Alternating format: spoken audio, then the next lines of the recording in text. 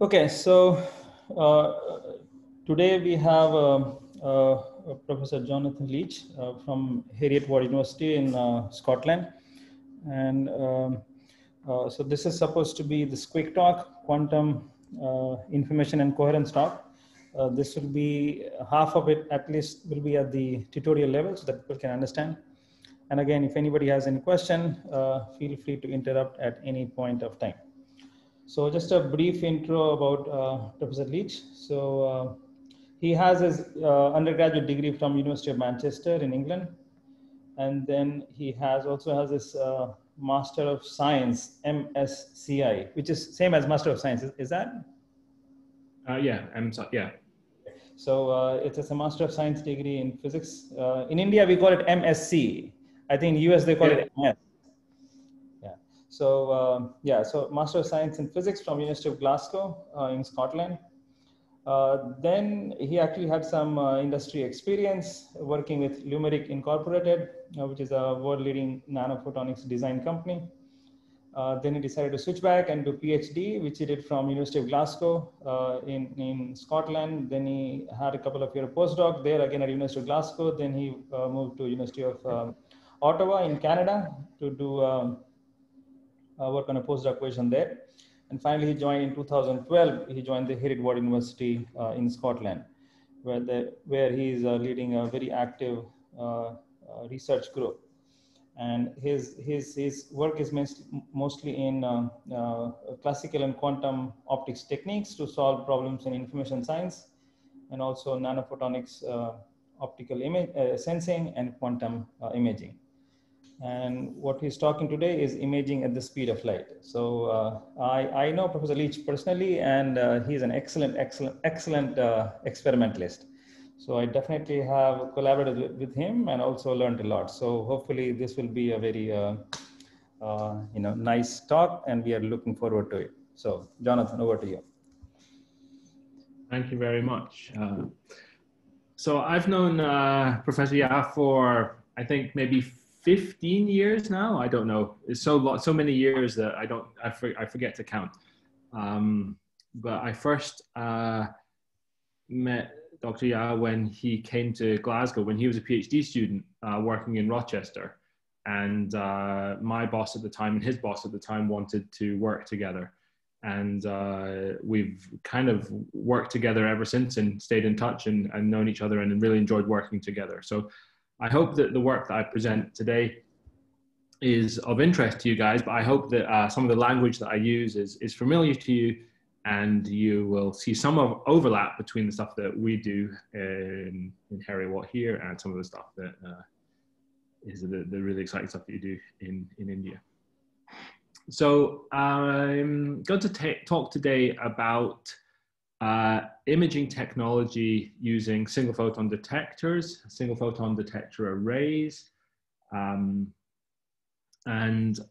I think that we do some really exciting state-of-the-art work using state-of-the-art technology and state-of-the-art hardware and state-of-the-art software stuff. So I hope it's going to be of interest to you. I hope that there'll be some questions at the end, but if there are any questions as we're going, then please interrupt and say. I don't know if I'll be able to see because I'm actually just looking at my screen at the moment. So if there are questions, then someone can interrupt me.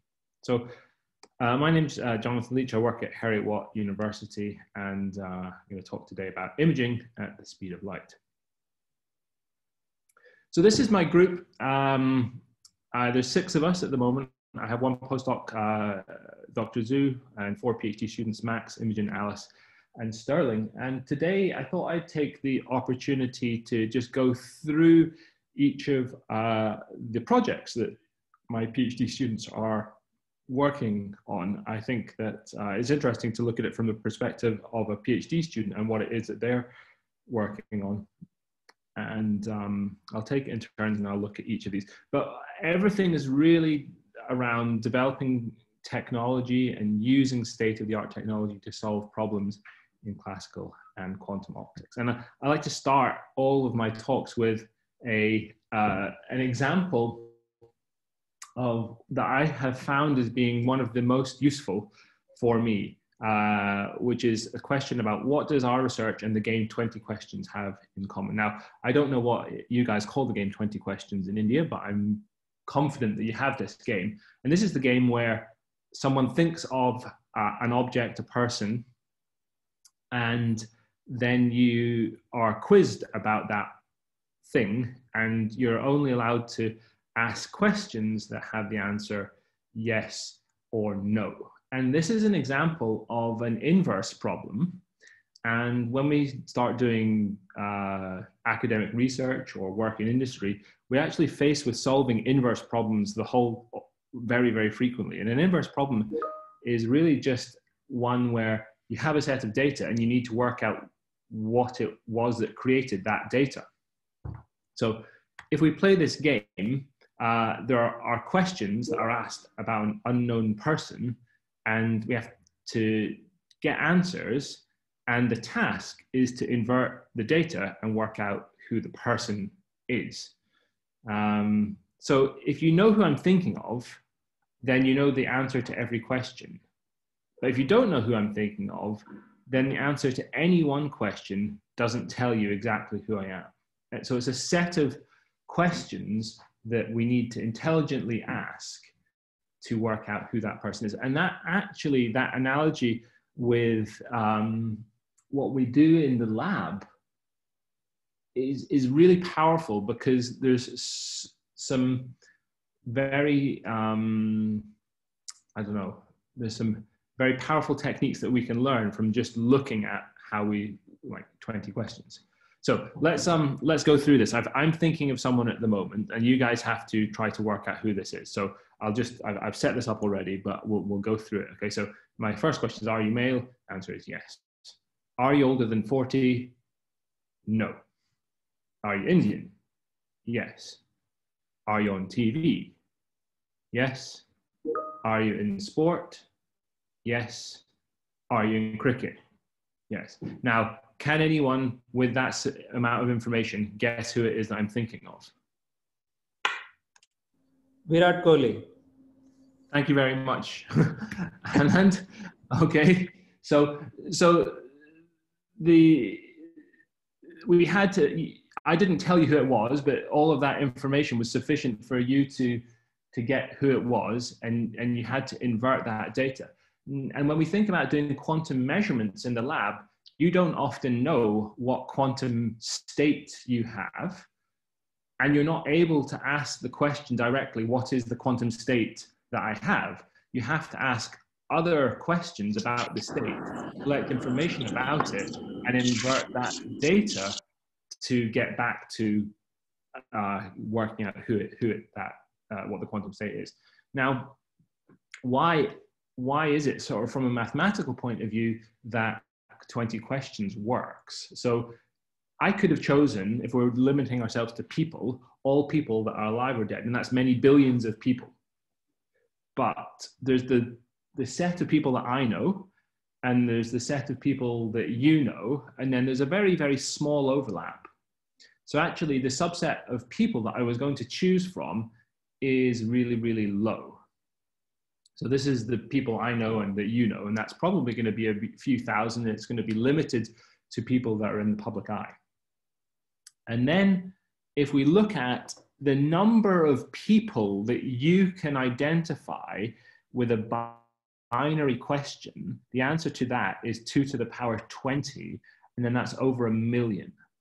So actually, the number of people that we can uniquely identify with binary questions is well in excess, excuse me, it is well in excess of the few thousand that thought that the overlap between who I know and you know, and therefore solving this problem in less than 20 questions is possible. And what was the key here? What were other keys here? Well, I was only thinking of one person. So we had prior information that our solution was what's known as sparse. So if I write it out as a vector, it was a lot of zeros and I would 1 just at Virat Kohli. So with knowledge of the solution, we can direct our questions and therefore ask them in an intelligent way that provides us with the maximum amount of information. And really this principle of taking prior information about the problem that you're going to solve is a really powerful technique moving forward. So I really just like starting with that as an example, because I think it's something that I return to very frequently. We're often having to solve inverse problems in the lab, taking data and working out what it was that created that data. But we also solve that problem using lots and lots of prior information, and that prior information is incredibly valuable.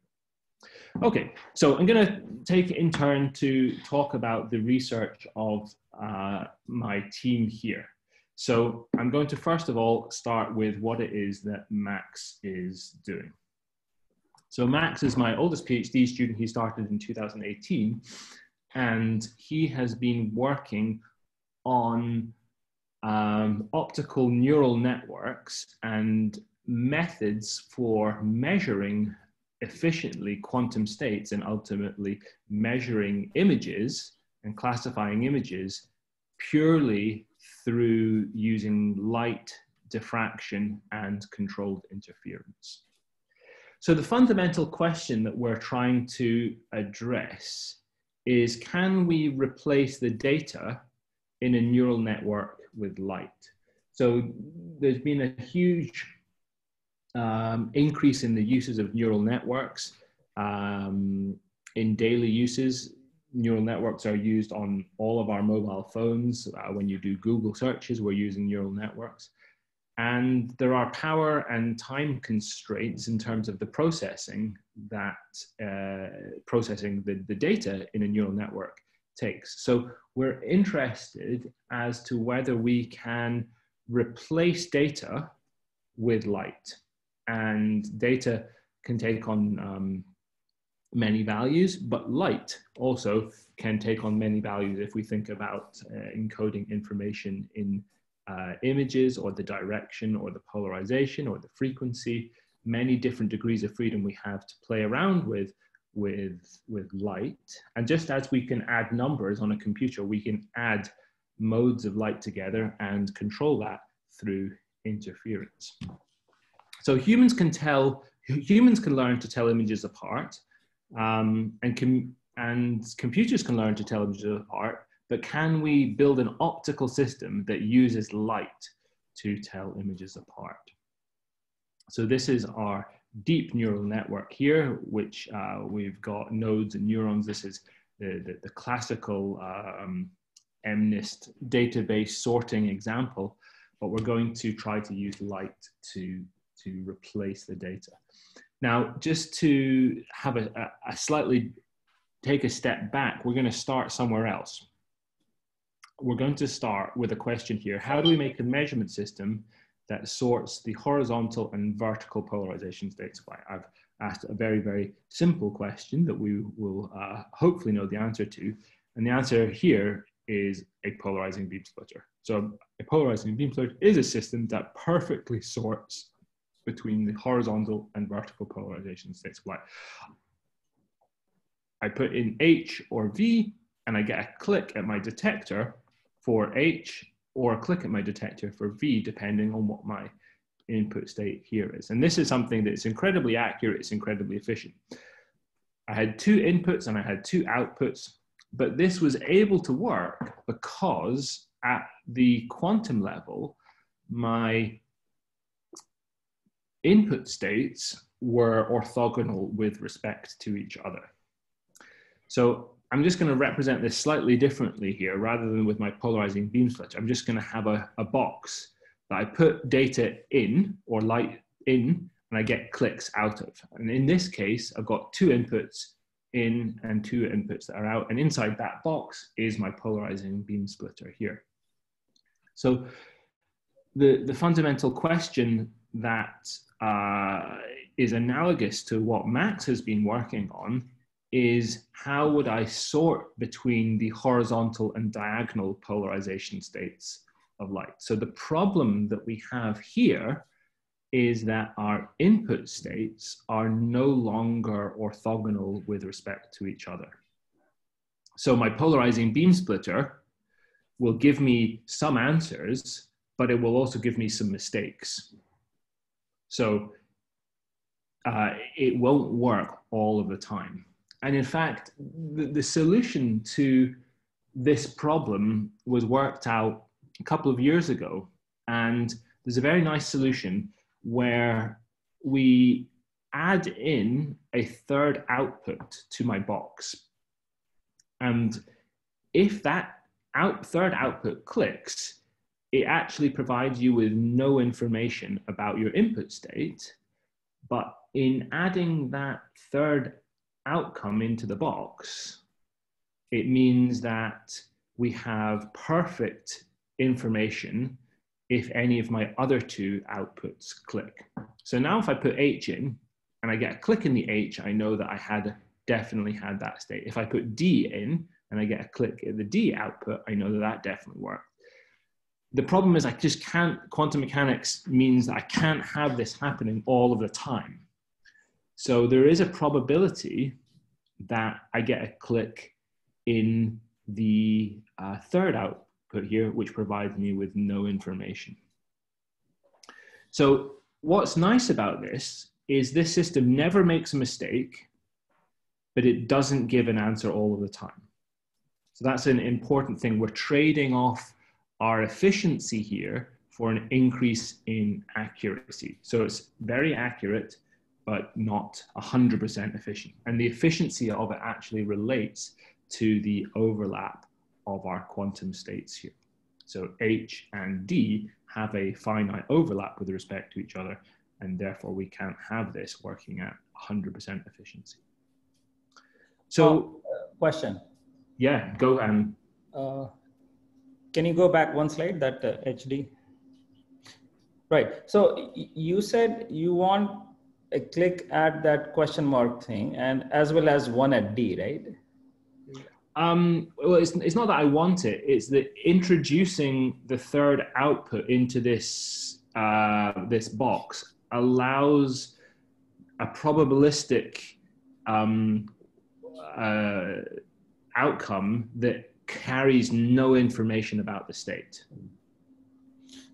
Okay, so if I'm doing this at the single photon level, then I mean either the number 2 clicks or number 3 clicks, the output. Well, so 1, 2, or 3 could click. Yes. If 1 clicks, you know your input state was H. If 2 clicks, you know your input state was D. If 3 clicks, you have no information about the state. Okay, but since H and D, if they are not orthogonal, then okay, the second input is such that it gets D and D only. Yes, exactly. Okay. So if we come to this example here, like H is H and only H, V is V and only V, and here H is always H, D is always D. Question mark is it carries no information about either of them. So if we come to this statement here, it never makes a mistake, but it doesn't give an answer all of the time. Okay, then my second question would be, if you already have kind of like a perfect sorter for H and D, I don't know how it would be done, but if one has a perfect sorter that can sort H and D, which are non-orthogonal, then why do I need 3, the third? I mean, it is already. So there is nothing that will sort H and D perfectly. That's what I thought. Okay. Okay. So there's nothing that will sort H and D perfectly. So the solution is to come up with a system that has 3 outputs. Okay. And I'm not going into what is inside this box at the moment. I'm just setting up this problem in terms of polarization, because we're doing the image equivalent of this. Okay. Okay. Does that make sense? So if the D is the input, then it has 0 probability of ending up in that H output? Exactly. Okay, at least that is guaranteed. Okay, fine. All right. Yes, yes. So that's the key here. So if D is the input, the probability of output 1 clicking is equal to 0. The probability of 2 and 3 is related to the overlap of your two input states. Okay. Okay. So what we would really like is a system that takes images, puts those into our box, and clicks depending on what those inputs were. Okay, so in this case, if I've got 9 input states, or sorry, 10 input states, then I'd have 11 output states, because I want to have, I'm going to add in an additional unknown answer, and adding in this unknown answer increases the probability that I'm correct. We're not actually quite at the stage of doing images yet. We're going to be getting there, but we are at the stage where we can do it with complex superpositions of modes of light. So these are the sort of building blocks of light, the building blocks of how we would actually make up an image. But we have more precise control over them than any particular image. So don't worry about what these input modes are. They are just non-orthogonal input modes of light. And as these goes through, what happens is that they arrive at different locations on a camera. So it's a bit difficult to see, but I'm going to go explain it in a little bit more detail. The output modes are no longer on top of each other, they're spatially separated.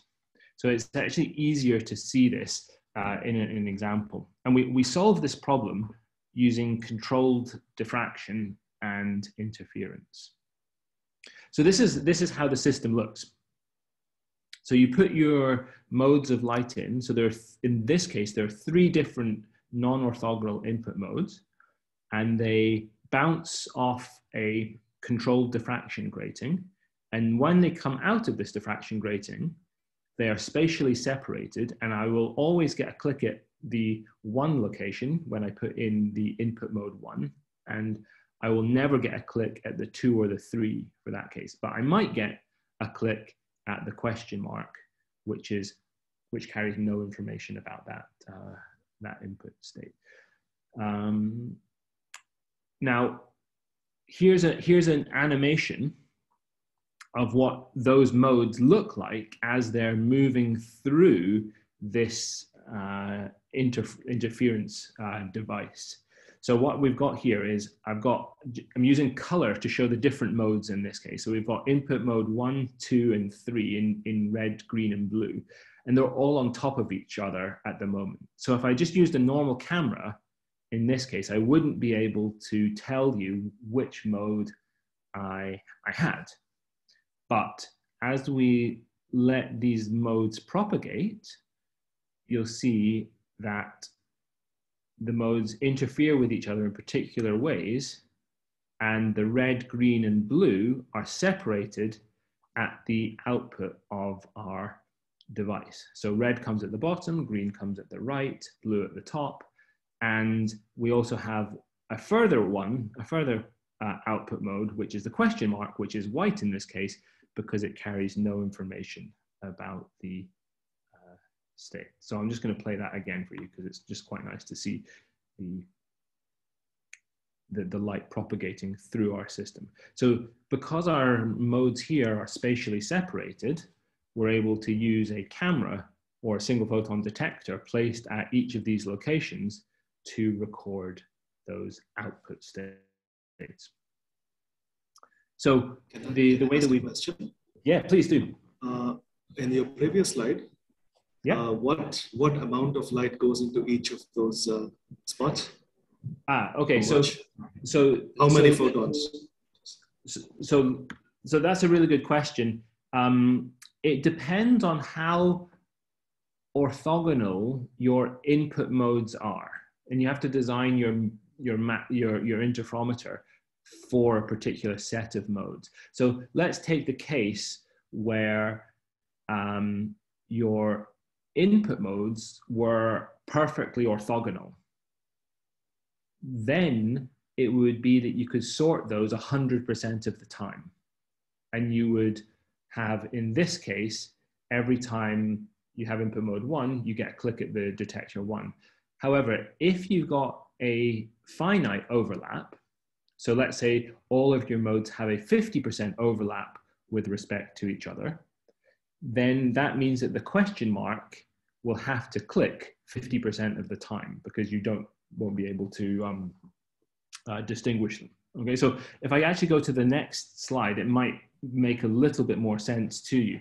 But the answer to your question is, it depends on how much your modes are overlapping with respect to each other. I see. So in the previous case of your diagonal, H versus D, yeah. So the other diagonal is completely being ejected. So in that case, that was a case where I had knowledge that my two input states were H and D, and we were ignoring the anti-diagonal case. So I don't actually know what would happen in the case where you put in the anti-diagonal. Now, obviously, I can decompose things over a particular basis, but the way that we're thinking about this is that we have knowledge of our input states here, and they are non-orthogonal. So it's just H and D in that case. I see. Thanks. So this might help you here. So these are my input modes. This is my neural network, optical neural network. These are my output modes, and this is the measurement confusion matrix that gives you an idea of how often the question mark would click in this case here.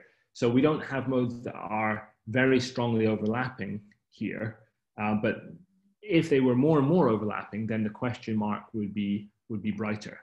And what this allows us to do is ignore, if we want to sort of work out the accuracy for classification, we ignore the question mark, and then we can look at how good we are at classifying just the modes that we are interested in, and we get greater than 95% for classification. And the system also works for images. So these are the non-orthogonal images that we've been able to sort with our system. So we've got a smiley face, a frowning face, and I don't know what that one is, a straight mouth. And if we look at the output modes, so these are actually experimentally measured in the lab, you'll see that the question mark always lights up, but the correct mode, so 1, then 2, then 3, lights up in the case where we just put in those particular modes. And if we measure the confusion matrix for this, so this is how often we're able to predict which image we have greater than 96% confidence every time. Okay, so that's what Max is doing. Well, I will. One question. Yeah, please. Or if you want me to wait till the end, that's okay as well. But No. Just I'd much rather talk about it now. fine. If you can go back one slide. Yeah. So you're saying this is a method. I mean, suppose you don't have the possibility of that question mark output. If you just have 3 input, 3 output, then is it that you will not be able to sort them out? Oh, you'll be able to sort them, but you wouldn't be able to do them with this level of precision and this level of accuracy. Okay. Any fundamental reason for that? I mean, why does having an extra output, why does that help? I mean, it looks like whenever you get the answer is perfect, but many times you don't get the, it's a confused answer, so that you reject. But when you do get the answer from 1, 2, 3, that is just perfect. Yes. But the question is, if I have three input and insist on having just 3 output without the question mark, is there any fundamental reason why I should not be able to do it?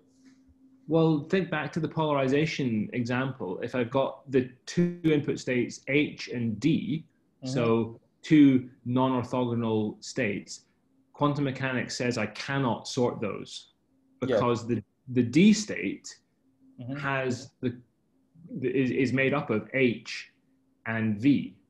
Correct. Right. So if you can think back to the polarization example, that's the easiest way of understanding why you cannot have two outputs that sorts those perfectly. Okay. Okay. At a single photon level. Okay. Okay. But then why does having the third one or extra one, why does that help? I mean, Why does it? I mean, the intuition I have is it's a location to put the errors. I see. Okay. Right. Mm-hmm. So in the H and D example, you're going to make some mistakes. Mm-hmm. The third output is a location to put those mistakes. Okay. Okay. That's my best example. Okay. So then having two question mark bin, I mean, that won't help. I mean, one is where you put all the kind of errors. Yep. Okay. Okay. So in the implementation thing, I mean, this is a multiple kind of diffraction. So, yeah. So I'm guessing that you're assuming that you're not losing light when you go from one diffraction to the other one. It's like I mean, in simulations, you don't. In practice, you do it with a spatial light modulator that is 80% efficient on every reflection. Mm-hmm. So this is how we actually do it mm-hmm. in the lab here. So if every reflection off of my spatial light modulator is 80%, then it's 80 to the power 4 efficient. Mm-hmm. So, but we don't, we sort all modes at the same time. Okay. Okay. Okay. So in principle, you're correct. There isn't any. It should be 100% efficient. And if we had a specific, diffraction grating that was designed for a particular system, then we would be able to get higher efficiencies than our spatial light modulator. Okay. It's a bit frustrating because we kind of want to do this at the level of single photons, and we'd like to be able to do this for quantum measurements and program like the measurements that you'd like to use for like Bell tests, but it suffers from a overall not particularly high diffraction efficiency in practice. Okay. Okay. Just because of the multiple bounces. Okay. One last question. Suppose you have the orthogonal states, then I think I won't need that question mark bin. So can this methodology be used for sorting like large number of OM modes? I mean, is that? Yes. So the technique that we're using is based on this thing called a multi-plane light converter, which was invented, I guess, or really pushed by Joel Carpenter in Queensland. And I'll send you the link to his stuff. So they've recently published last year sorting many hundreds of Laguerre Gaussian modes. Okay, that's a nature communication. I think I've seen it's the nature comms one, yeah.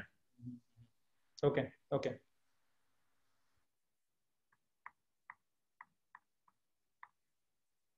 Okay, so moving on to what Imogen is working on. So Imogen is working on trying to track light in air as it propagates in free space using ultra-fast single photon detection technology. And we're using single photon detector arrays for this, and she's actually moving on to using nonlinear optics. And I've just got this 3D picture of light moving around in space, somewhat trying to show you what that photograph shows. And you can kind of just see very faint laser pulses. That was actually taken with my phone. And my phone has sensitivity that you can see the path of the light, but not the pulse as the pulse actually goes. Obviously, the light is traveling at the speed of light, and therefore it moves extremely fast. But the temporal resolution of the latest single photon detectors is sufficient for us to actually measure and see this.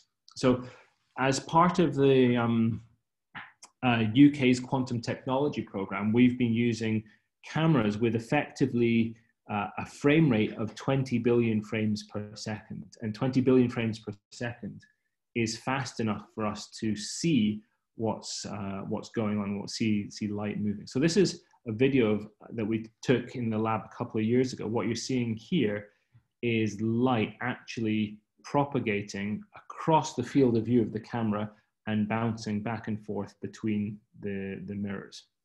So this is light that comes in from the right-hand side, scatters off air molecules, bounces off the mirrors, and then exits on the left here.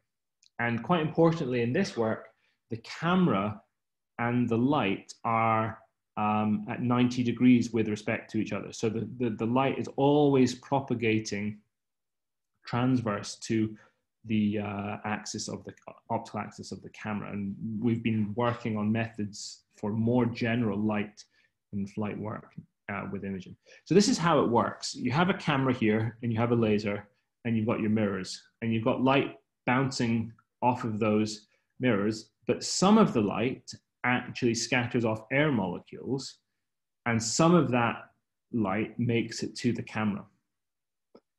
Meanwhile, there's a trigger from the laser to the camera which starts little clocks, little stopwatches on each of these pixels. And when each pixel sees a photon, the timer stops, and then we're able to record the time of arrival of the light. So the cameras are able to see light moving with a resolution of around a couple of millimeters. Certainly centimeters is really quite easy. Now, there's a challenge though when light propagates not perpendicular to the camera, but towards or away from the camera. So I'll try to illustrate that with this video here. So we've got a pulse of light here that's moving towards the camera. And it scatters, and that scattered light makes it to the camera and then makes it another scattering event which makes it to the camera. So I'm just going to rewind and I'm just going to play this slowly for you. So the light comes in, the laser pulse is moving. We make our first scattering event, and then that light propagates and then makes it to the camera at that time there. But meanwhile, we have another scattering event at another location at a new time, and that scattering event makes it to the camera, okay, at the time that it gets there. Now you can see here that these two wavefronts are very close together.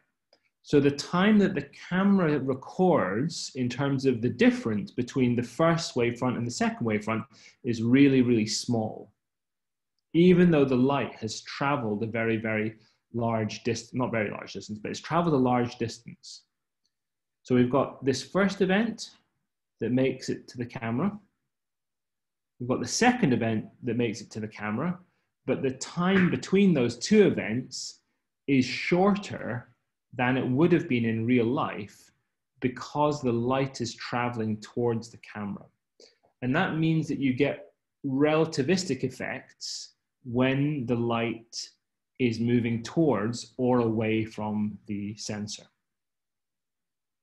Okay, so I don't know if I've explained that very well, but hopefully you can see that. So when I look at the data that our camera records, what you're going to see is that all of the pixels on the camera almost light up at once.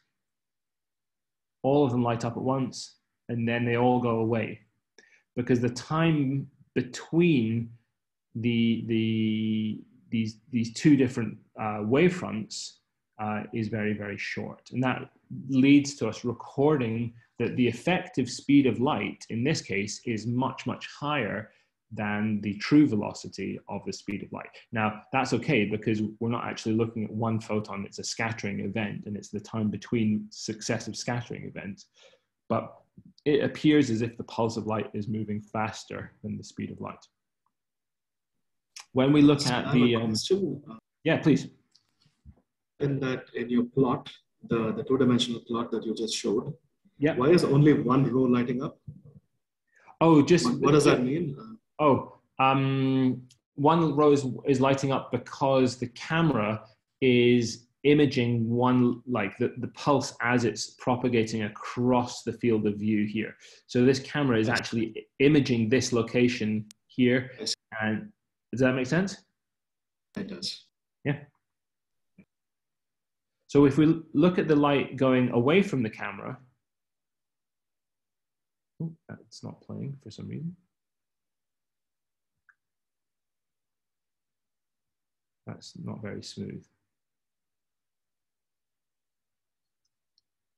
It doesn't matter. You find that when light goes away from the camera, it looks like the time between the events is much longer than it would have been, and than it should be. So if I play show you the data for this, it should appear quite different than the towards data. So here you're actually seeing the light propagate across the camera, and it appears as if it's moving much, much slower. So we're one of a number of people that have worked on this. There's a couple of papers on the propagation of light in 4 dimensions, where you can actually look at the specific data that you have, invert that data, and then recreate the full trajectory of the pulse in three dimensions, and correct for the intensity effects that you would see. So we published last year, actually no, this year, intensity corrected 4D light in flight imaging, if any, in Optics Express, if anyone would like to have a look at that. So Imogen, who is working on this, she's now actually moving on to trying to do optically gated light in flight imaging, where we're using nonlinear optics rather than a SPAD camera to provide the gate for the imaging. That will allow us to get down to micron-sized micron resolution rather than millimeter and centimeter resolution, which the SPAD camera provides. Okay, on to Sterling. So Sterling is trying to... One quick question. Yeah, please. So this was when you were imaging the scattered light, but what about imaging just let's say the pulse of light? I mean, for that you will not have this kind of effect, right? I mean, part of the pulse will be arriving at the camera. I mean, there will be a front of the pulse and end of the pulse. So for measuring the pulse, is that any issue, or I mean, can it do it effectively? Well, so measuring the temporal profile of a pulse, you can do with nonlinear optics. So like a frog system will give you the temporal characteristics of an ultra-fast pulse of light. Mm-hmm. But there you're going directly onto the sensor rather than using scattered light. Mm-hmm. So imaging is typically always done with scattered light. And the fact that we were able to do the light in flight was because we had a camera that was sensitive enough to see single photons scattered from air molecules. Mm-hmm. So if you want to use direct light, then yes, absolutely, you can do these things. The camera wouldn't have a temporal resolution that is fast enough to see anything less than nanosecond pulses. So it certainly couldn't do characterization of femtosecond pulses. But nonlinear optics, where you're using your actual pulse to do the gating, provides a significant increase in the temporal resolution. Okay. So yeah, you're absolutely right. You could use direct light, yeah, that it would be difficult to do imaging applications, because imaging applications normally use scattered light. I see. So yeah, I was thinking in terms of single photon. I mean, if the single photons or few photons are in the form of pulses, then I mean, then of course camera will not get as much light. It will still be at the few photon level. Yeah. But you're saying for doing the direct imaging, maybe the frog system or toad, whatever, swamp imaging, those will be better, or is it? No, I'm just saying it's different. It's different. I don't know if those work at the single photon level, though. Sorry? I do not know if the frog system works at the single photon level. I'm not sure. It should do. I see. There's no reason for it not to. People have done nonlinear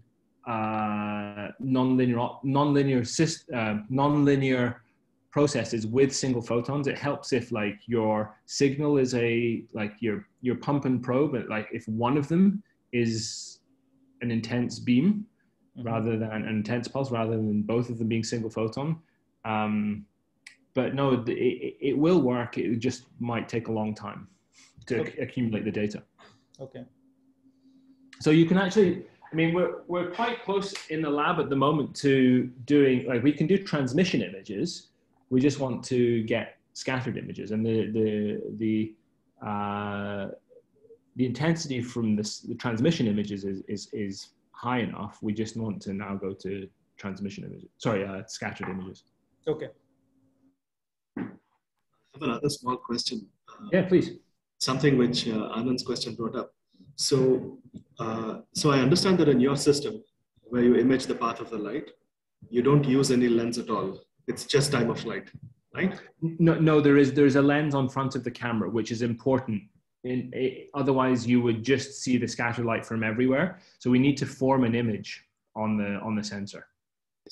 So if you're forming an image on the sensor, so in the same case that you spoke about, you know, a pulse moving, which has a component of K towards the camera. So would dead time not be an issue, or?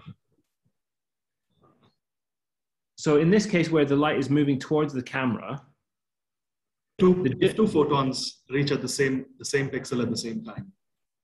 So yes, that would be. But if you think about this, we've got a pixel in this camera that looks at the scattered event in 3D space where my mouse is at the moment, and it records that intensity at the time at which this pulse gets to the camera.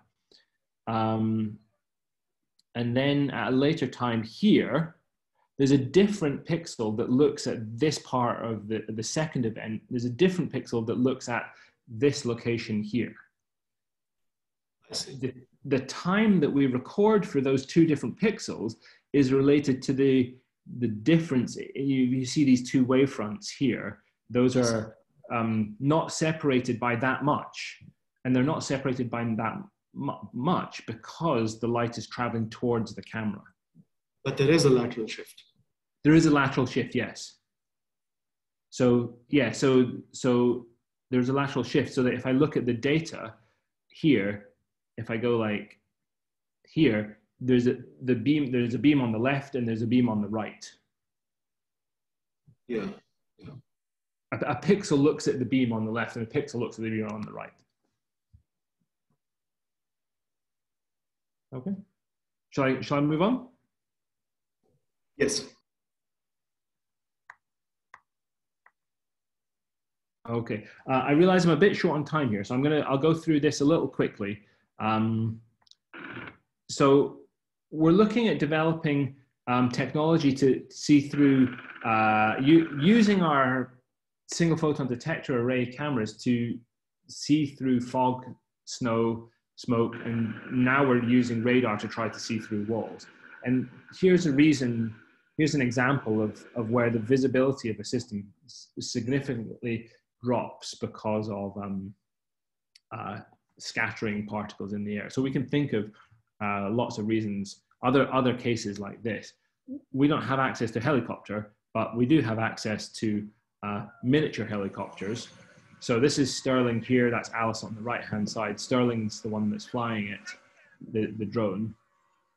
And Sterling has been using the single photon detector cameras to track and follow and monitor the orientation of drones as they are flying.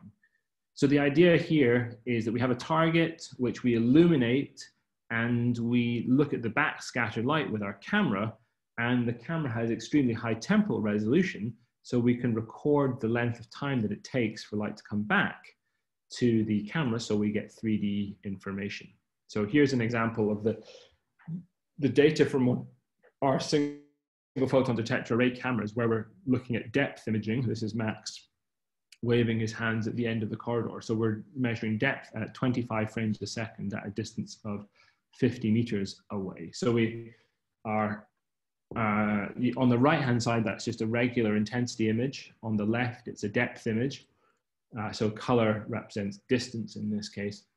And we get video rates depth images. So this is like a LiDAR system, but it's a very, very high resolution LiDAR system. It also works quite long distances. So this is an image that we took with a zoom lens, and that's me in front of a storage container out at 500 meters. And that's the image that we got back with our SPAD camera of depth. So you can see my hands, I'm holding my hands up in front of my face. Now, I'll come back to improving the quality of these images. I just wanted to show that they work out at quite long distances. So the experiment that Sterling has been doing is taking our pulse laser, illuminating our drone, and using each pixel on the SPAD. There's no lens in this case, but there is a lens in reality that images the drone to record depth, and we can also get simultaneous intensity. And he's been using a neural network to classify the orientation of the drone. So this is our system that he's built. This is a part of our field trials. This is the SPAD camera inside this box here. There's a lens, and then you can see the laser illumination. That's Sterling there. The laser illumination going all the way out down our corridor, down 50 meters. So if we zoom in here, you see at the end of the corridor, there's a drone that's flying, hovering here.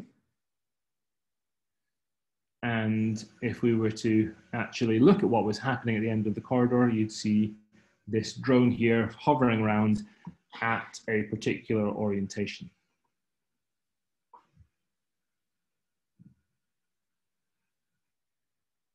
So the data that we get looks like this. This is intensity and depth. The depth is the top one, the intensity is the bottom one. And these data go through a neural network which classifies the drone at a particular orientation. So we get pitch, roll, and yaw for the drone, and we can also classify, we can do segmentation, which means capturing the orientation of the location of its the engines and the propellers. And this is the results. These are actually simulation results. We're not quite yet at the point where we've got really good experimental data, but these are the simulated results. Intensity, top left, depth, top right, and then the yaw, roll, and pitch. For the outcomes, you can see we've got the red arrow, which is the prediction of our network, and the blue, which is the ground truth. So we always have quite a good agreement between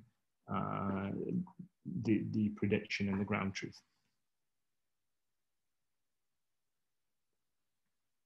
Okay, and in the last 5 minutes, I'll explain what Alice is doing.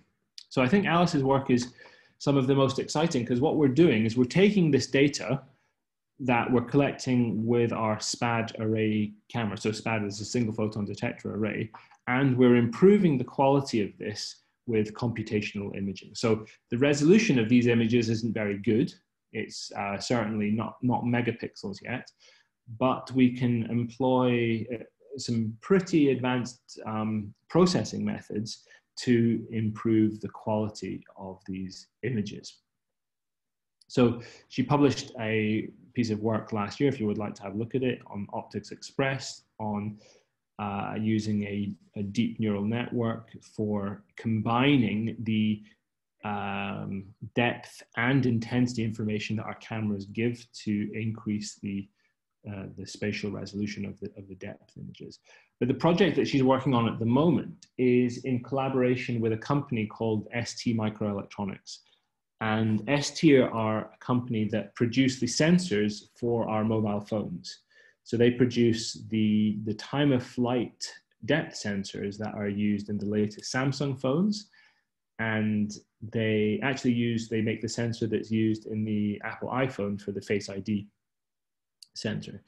We're not actually using that sensor. We're using the time of flight sensor which is used for autofocus assist and augmented reality. So it works by illuminating people like this and recording the time that light comes back. But the problem that the sensor has is it's very, very low resolution. It's only 4 by 4 pixels. And we've been working on methods to increase the resolution of that 4 by 4 system. So this is what the sensor actually looks like here. That small, tiny thing is the ST sensor, and it gives you a 4 by 4 array of the time of flight to whatever it's looking at. Even though you can't see it, there is a lens on that sensor as well, so that it forms an image. This is a Microsoft Kinect sensor, and I'm going to show you the data, the type of data that we get from each of these things. So the Kinect camera gives you very, very nice depth images, but it costs around $400. The ST sensor gives you the distance to the target in a histogram and only costs $1. So what we've been working on are numerical methods to try to reach the resolutions of the Kinect camera through using a neural network. However, we won't get quite to the resolution of the Kinect camera, but we'll show you something quite impressive. So this is the goal. We take our time of flight sensor, which has got spatial, temporal and spatial data, and we're going to pass that to a computer, process that data, and give back the 3D pose of the people that are in the scene. And the neural network is trained to recognize how many people are in the scene, process that data, and give back a skeleton structure of what's going on. And you might think that even though the apparent resolution of the sensor is only 4 by 4, we've got significantly higher resolution at the end of the day. This is the structure of the network that we use for training, but I'm not going to go into that. Someone can ask if they want. And here's the output. So there's quite a lot going on here, so I'll just take my time to show you. So there's the input that we take from the sensor, which is in the top left. There's the reference that we collect from the Kinect camera, and that's only used for the training of the network. It's not used when we actually process our predictions. And the output of our network has an increased resolution depth map, which is on the bottom left, and a 3D reconstruction of where the person is. So if I play this video for you, you'll see that even though we start off with only 4 by 4 pixels, we can get to a much, much higher resolution at the end with our pixels to pose system. So if you want to compare the two depths, the reference depth is here, and we're able to record at about a 32 by 32 resolution, increased resolution depth map. We can use that depth map further to look at pose. It works for multiple people. So this is 3 people now. So this is the location of 3 people just from a sensor that only has 4 by 4 pixels. And if we want to compare this to the ground truth, and we take our ground truth from the kinetic system, we'll look at the video on the right-hand side. We've got a very good overlap between the estimation and our ground truth.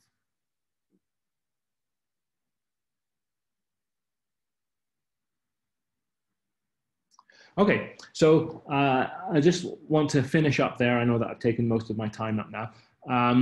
So I've given you a brief overview of what the PhD students in my group are doing.